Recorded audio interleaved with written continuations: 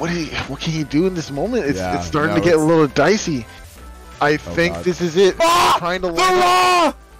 There The it is. Raw Momentum once again Muramasa! down the drain. This is the momentum that Thiago's been looking for. Is it going to be able to propel him forward? Look at this! Coming to race, man. This is the situation he wanted. What an actual! What can you Oh do my with gosh! See that No way! And there it is. Patiently waiting for his opportunity to bring it into Game 3.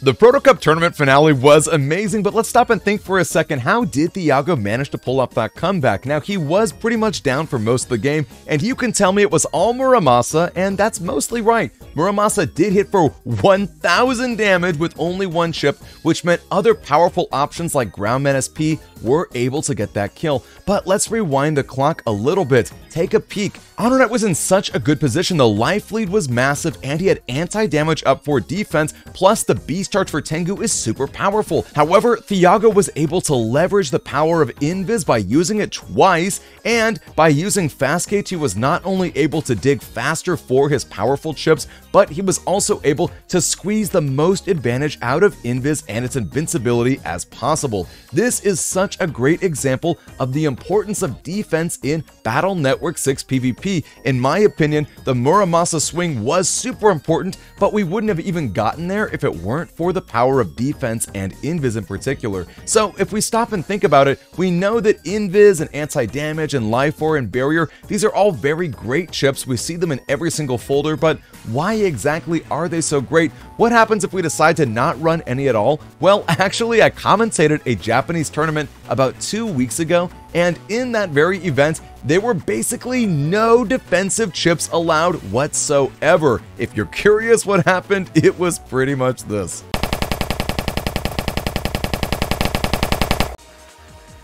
Wow. Side note, it's actually kind of wild how powerful Super Vulcan is when you don't have to worry about the opponent throwing up a barrier or whatever, but that notwithstanding, I think the biggest takeaway of that tournament was if you were in a losing position, it was basically impossible to claw your way back to a victory. That's how important defensive chips are. In this video, we're going to be covering exactly why that's important and how you can use different types of chips to be able to mount a comeback. So how does one even enter a losing state in the first place? If you think about it, in Battle Network 6, you both start at an equal footing, you and your opponent. Now, it's true that some folders might be inherently stronger or a Navi customizer might be more efficient, but let's not think about that for the minute. It's by using your crosses, by leveraging your movement, and by using powerful chips better than the opponent that one player begins to take an advantage over the other. Now, it's not like that's the end-all be-all. It's very possible for the other player to seize back the control, but if you stop to really think about it, it's not possible for both players to have the advantage. You're either at a pretty equal state, or one person has got some sort of lead, whether it's small or whether it's big. A few ways you can tell if a player has the advantage is, are you hitting them with a ton of damage, maybe hitting them for a powerful weakness? Or perhaps one player is leaving a lot of chips on the table and wasting them by grabbing 4 or 5 chips and not actually using them in the round? Or maybe the opponent is able to use a chip like Life Aura to invalidate 2 or 3 chips in a round. That can happen too.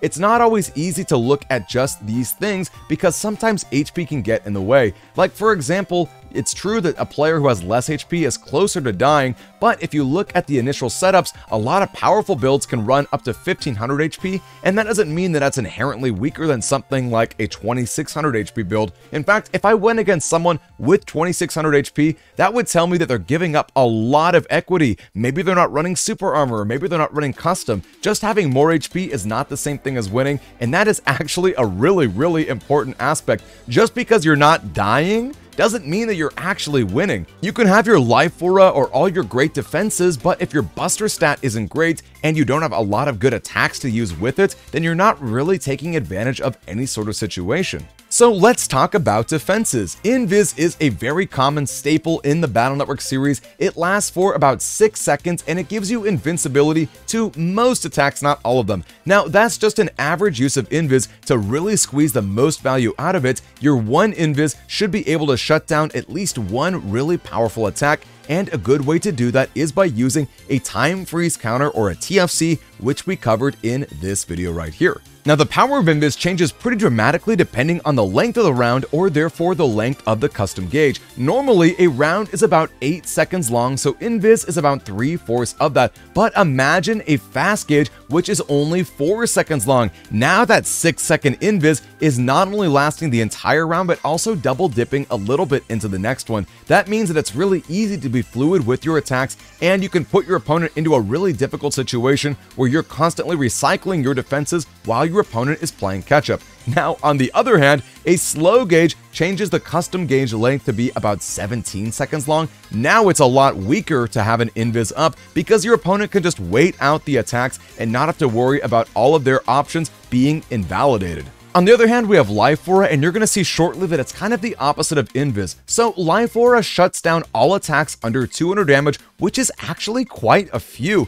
You can easily catch an opponent off guard with a Life Aura and ruin their entire set of chips if they're not prepared. Now, Life Aura is balanced by the fact that it's pretty easy to get rid of, and because it's so powerful, every single folder is going to run it, and therefore every folder is going to have an answer to it. You've got Wind Rack, which instantly blows it away with wind chips, and if you're in Falzar version, using Tengu Cross can also instantly get rid of Life Aura. Now, if you're in a fast gauge, that means the opponent is going to be able to dig very quickly into their answer and be able to get rid of the Life Aura. Life Aura is best when you're able to surprise the opponent, and if they're on a slow gauge turn where you have maximum time to use your powerful charge attacks, you are going to gain a huge advantage from using it. So that's why it's the opposite of Invis, in that a fast gauge is amazing for Invis, but really bad for Life Aura, and the opposite is true with a slow gauge. The last of the very common defensive chips is anti-damage, which is going to stop one attack over 10 damage and deal 100 at the opponent. You can see I'm trying so hard to get that double damage rage buff, but it's not working because of anti-damage. My buster shots aren't working, and he can even stack it with a barrier. Because of this stipulation, it's actually kind of hard for the opponent to deal with an anti-damage, especially if they're in a beast mode. If you got no charge shots, you're pretty much going to have to use your actual chip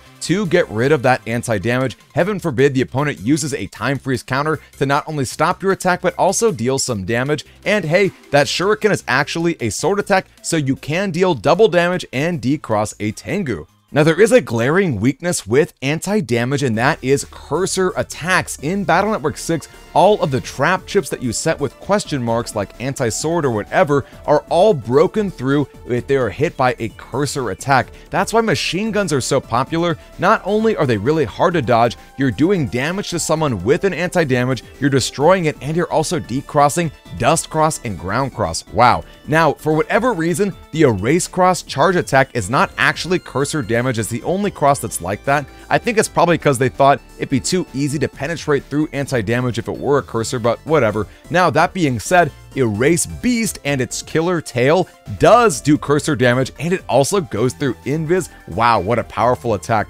And hey, Erase Man himself is the behemoth of a chip he is, because he goes through both Invis and anti-damage. In fact, he also goes through shield, so the only way to stop him is with a barrier chip. And barriers are great because they are so good at actually stopping attacks. If you think about anti-damage, one of the weaknesses of it is being able to be hit by a charge attack. Barrier 100 and especially Barrier 200 are not quite in that same camp. They share a weakness with Life Aura, but if you are packing barriers in your build and you have sword chips to punish the opponent, you can really set yourself up for a great situation. I really hate having to deal with barriers myself. Now, if you remember our video on the Navi Customizer and its bugs, you'll remember that you get a particular one for having 5 or more colors in your Navi Customizer. If you have exactly 5, you'll start the battle with a random status condition for about 5 seconds, and if you have 6 colors, you'll start the battle off with 10. Now, you're usually getting something like blinding, which is not very good,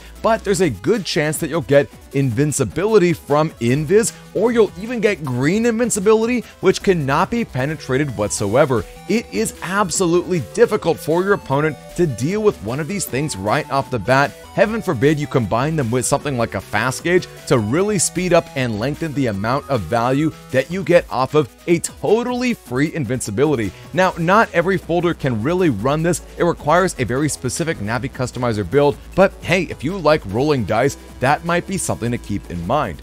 And on the subject of the Navi Customizer, let me tell you something. As a Falzar player who doesn't run attack because I love to use Hub Batch for my Buster stats, First Barrier is so obnoxious to deal with. You might think that only having 10 damage for that barrier is not much to deal with, but unless you've got a multi-hitting attack or you're willing to go straight into Tengu Cross or even use your Wind Rack, you are basically going to lose one fully powered attack to the First Barrier, and First Barrier gets an extra bonus in, ironically, Falzar, because it's really great at protecting your Dust Cross. In fact, a lot of strategies are really reliant on using Dust Cross and being able to cycle away all their chips to hit something powerful like a Bug Death Thunder or a Hub Badge, both of which are strategies that I love to use, and let me tell you, Fast Barrier is very, very good for it. And look, at the end of the day, if you're in a losing position, you really have two options. You can either perfectly dodge every attack the opponent does, or you can give yourself a buffer that you can then use to launch your offensive comeback. And remember, I said this already, but it's so important. Just because you're using defenses doesn't mean you're actually winning the game unless you have Buster stats or powerful chips to back it up. You really want to make sure that you're taking advantage of those brief windows of opportunity when you're invincible to make sure that you can clinch the game. As always, Scouts, I can't wait to see you soon. We've got exciting news for it, a no bans patch card tournament at the end of July. Please look forward to hearing more, and as always, ask us lots of questions. I'll see you soon.